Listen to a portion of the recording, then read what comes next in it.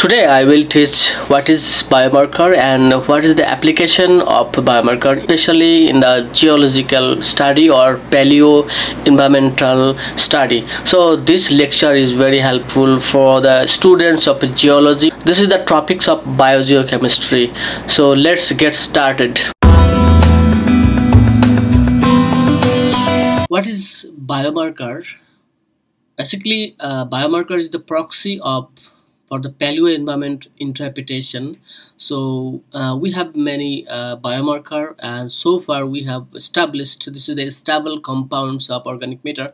So the definition is when an organic matter is decomposed by some diagenetic process, then some more stable organic compound is produced, and they are called the biomarker or the geobiomarker or the molecular fossils or geochemical fossils.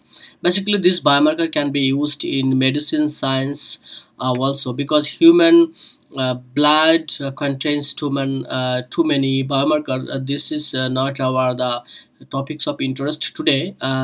Today we'll discuss about the geobiomarker, that is the molecular fossils. Basically, this is the part of fossils because we know when some organic matter decomposed, in that case some composition is formed, and this is called the biomarker. So this is the tree leaf. We know, so we see the tree leaf as a green because green light is reflected back to our eyes, and some other light is absorbed, so we can see on the green light. So here is the example of the tree leaf. When this tree leaf is decomposed, and this will form some molecules. This is called this is some complex molecule. This image is basically under the microscope. So when these molecules will, this is the pigment, basically this pigment, green pigment. When this pigment also decomposed in the sediment, so this decomposition, after the breakdown, it will form some composition, that's elongated long chain or some other complex molecules. Then next time, so these molecules, basically some other process like oxic environment or anoxic environment. Oxic environment means the in the presence of oxygen, and anoxic environment is in the absence of oxygen. So this is the tree leaf, and this will decompose and make and form the complex molecules. So this is the phytol, and the phytol also face some oxidation state. So when this face some oxidation, there is a very complex. This is the very simplified form. This picture basically, and the formation of stable compounds. So when the oxidation, it will face oxidation, then it will form the pristane. Whereas if this phytol, this complex molecules, it face some anoxic environment, undergo some anoxic environment, and face some reduction or hydroxylation, so it will form the phytane. So these this pristane and phytane are the biomarker. So here are many other examples of pristane for the phytane, the Phonanthrene, the dibenzofuran, the Cadalene Retane, benzopyrene, N-alkane, and C33 N-alkane cyclohexane, styrene, Simonelite, Coronen, the isorenarite, 2-methylopan. So these are the examples of biomarkers.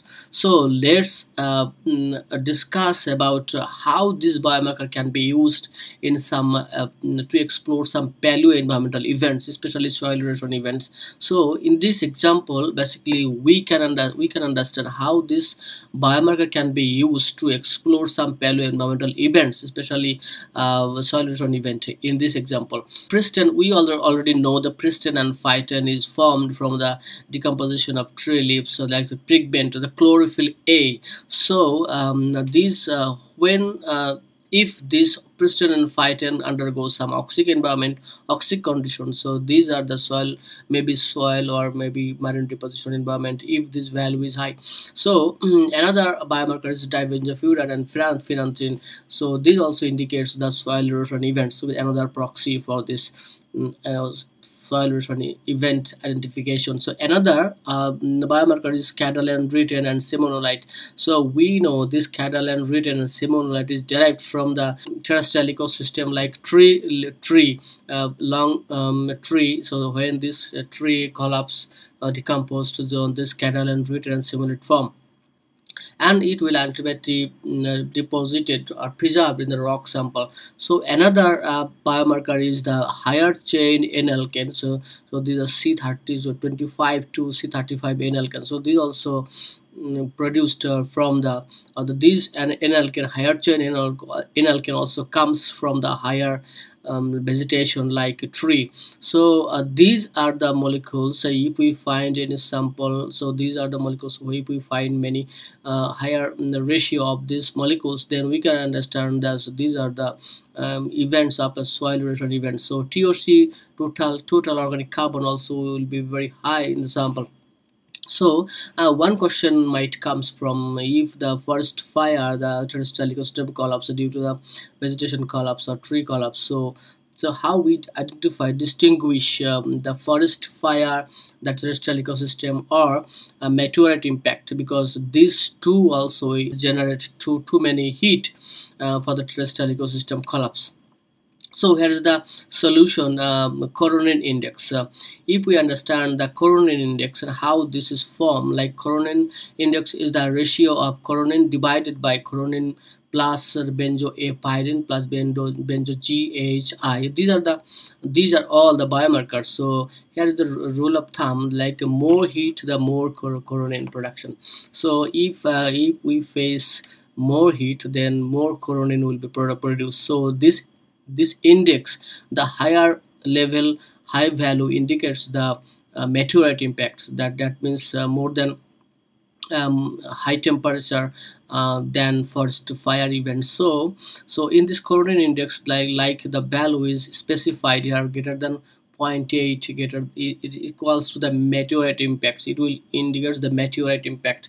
Another range is 0.8 to 0.5. This is the volcanic eruption also.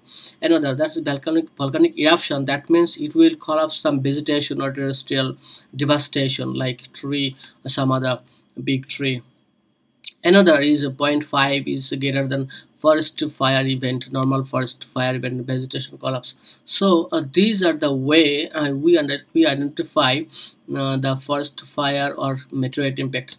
So this is the lesson today, what is biomarker and how we can apply this biomarker for the forest fire or a meteorite impact or some other paleoenvironmental interpretation. So if you have any question, please comments below.